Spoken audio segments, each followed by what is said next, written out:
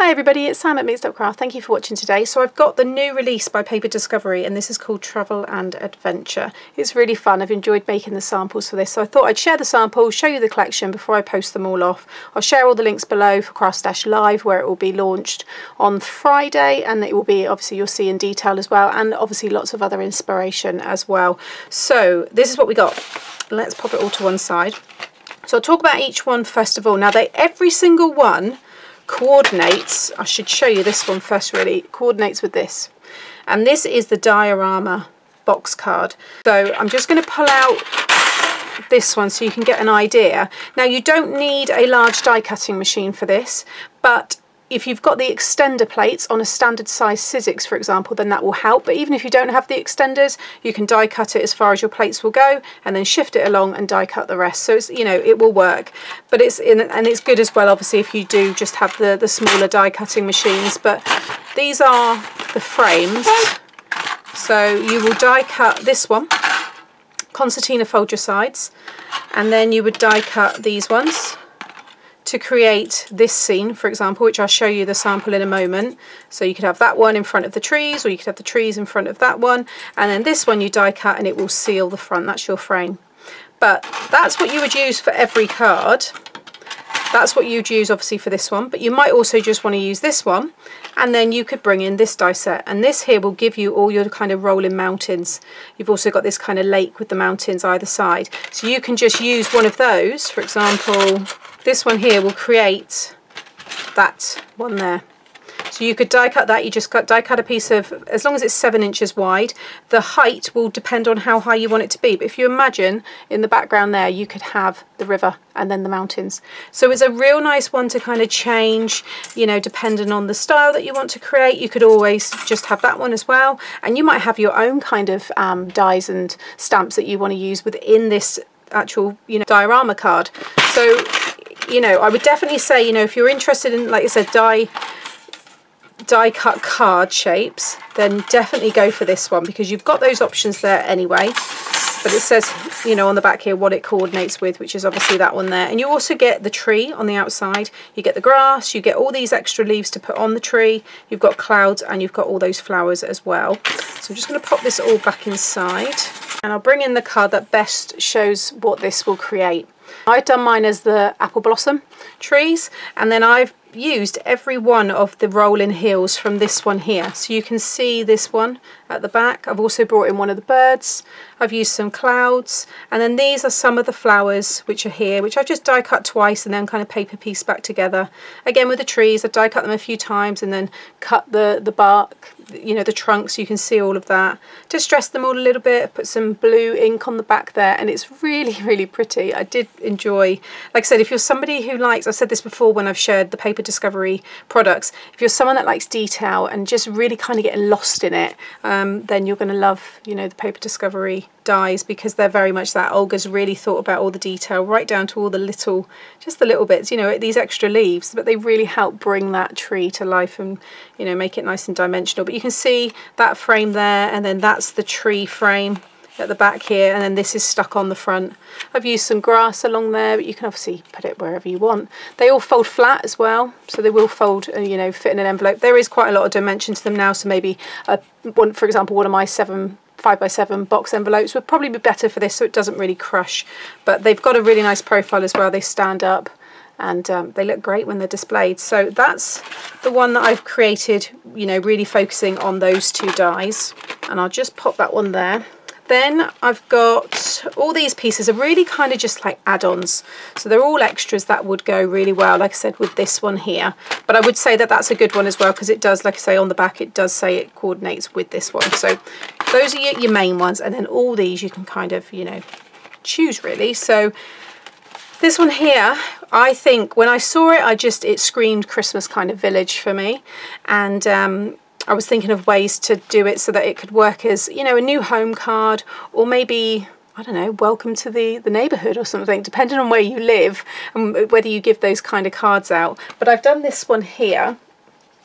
You're going to laugh, because I just covered it with the holographic card. But you know what? I think it looks really fun.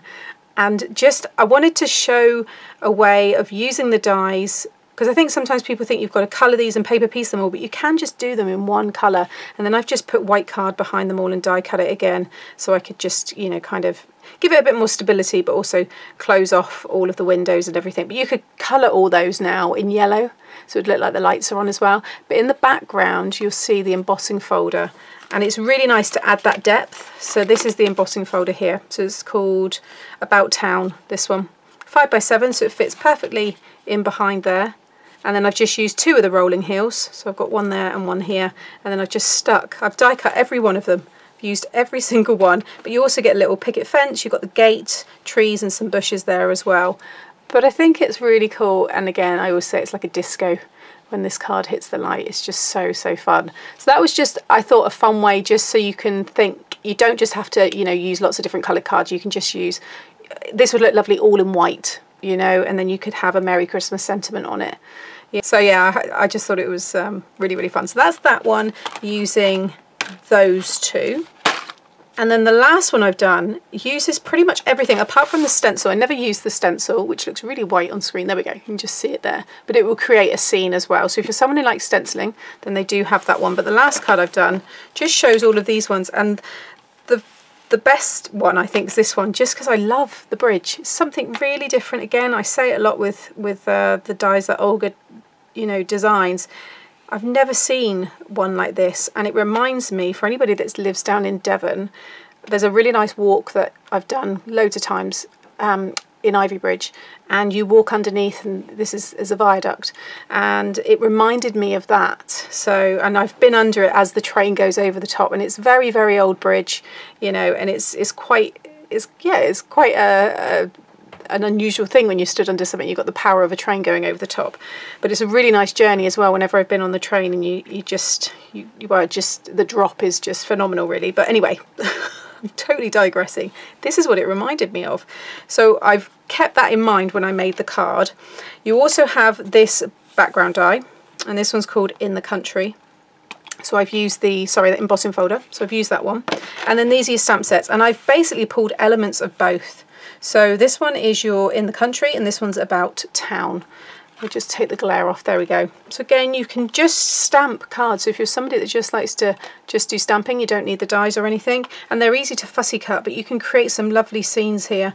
There's, you know, you could have the car parked at the bottom here of this kind of road or pathway, and then you could have the house, you know, right at the end there. With that door would probably, you know, meet up quite nicely with the cottage there. This is the one I've used. I also like this one here, which is just the treetops, because the idea is, and you'll see it in a moment, is that you sit it just behind the mountain. So, you know, one of these ones here, so you would sit it just behind like this, and it would look like the treetops just popping out from the top of that particular hill or mountain that you might see in the distance. And then you've got all different variety of houses. Again, you've got that little fence, so that's really cute. And then this one here, you've got your tyre tracks, you've got the train track, you've got the birds there, the sun, clouds, you know, you've got an older car. So again, if you want to make a wedding kind of style card with this could be a nice, you know, die cut that in white and just do a few highlights in maybe like a silver and make a nice wedding card. And then you've got all these extras here as well. So I'll just bring in the last card that I've made with all of that. It's just really colourful. And again, I just had loads of fun, and you'll see there how I've created this like viaduct scene. So this is what it reminds me of, and I've done the train in black because it's more of a silhouette, because it's, you know, far in the distance, it's going quite fast, so you don't really see all of the detail and the colour. I've also popped the sun in the background there, but I've just done 2 of the kind of rolling heels. I've done a pink cottage because I'd love to live in a pink cottage.